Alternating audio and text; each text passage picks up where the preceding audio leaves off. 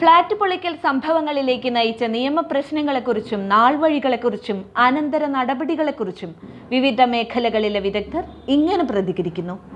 Architect G Shankar: നമ്മുടെ നാട്ടിൽ കുറച്ച് വ്യവസ്ഥകളുണ്ടെന്നും അത് പാലിക്കപ്പെടേണ്ടതാണെന്നും പൗരബോധത്തിന്റെ പശ്ചാത്തലത്തിൽ നീതിന്യായ കോടതി ബോധ്യപ്പെടുത്തിയിരിക്കുന്നു. കെട്ടിട നിർമ്മാണവും കാലാവസ്ഥാ വ്യതിയാനവും തമ്മിലുള്ള ജൈവ ബന്ധമാണ് പ്രളയകാലം നമ്മെ ഓർമ്മിപ്പിച്ചത്. 30 വർഷത്തിൽ ഏറെ പ്രവൃത്തി പരിചയമുള്ള എനിക്ക് സാക്ഷ്യം പറയുവാനാകും, കേരളത്തിലെ ഒരു നഗരത്തിലും കാലാനുസൃതമായി പരിഷ്കരിക്കപ്പെട്ട മാസ്റ്റർ പ്ലാനുകളില്ലെന്ന്.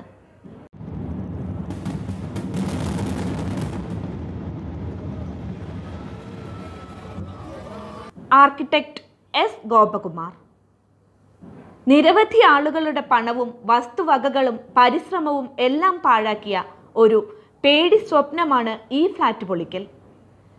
കേരള ഗവൺമെന്റ് പോലും ഈ വിഷയത്തിൽ ശരിയായ റിപ്പോർട്ടുകൾ നൽകിയില്ല എന്നതാണ് വസ്തുത. പെനാൽറ്റിയോ പിഴയോ അടപ്പിക്കാമായിരുന്നു, അതുവഴി സർക്കാരിന് വരുമാനവും ലഭിക്കുമായിരുന്നു.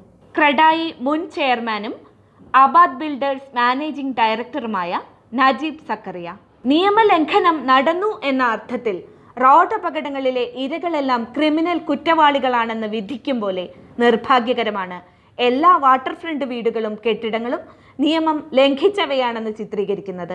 നിയമ വ്യവസ്ഥിതിക്ക് നേരെയുള്ള പരിഹാസമായി മാറിയ മരട് സംഭവത്തിന്റെ അലകൾ അടങ്ങണമെങ്കിൽ നിയമങ്ങളിൽ ഒളിച്ചു വെച്ചിട്ടുള്ള പഴുതുകൾ അടച്ചേ തീരൂ.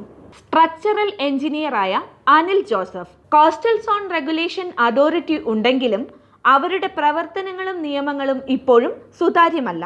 കേരളത്തിൽ ആകമാനം ഇപ്പോൾ 42,000 ബിൽഡിങ്ങുകളാണ് പൊളിക്കൽ ലിസ്റ്റിൽ വന്നിട്ടുള്ളത്. കേരള സമൂഹം ആകെ പാനിക് ആയിരിക്കുകയാണ്.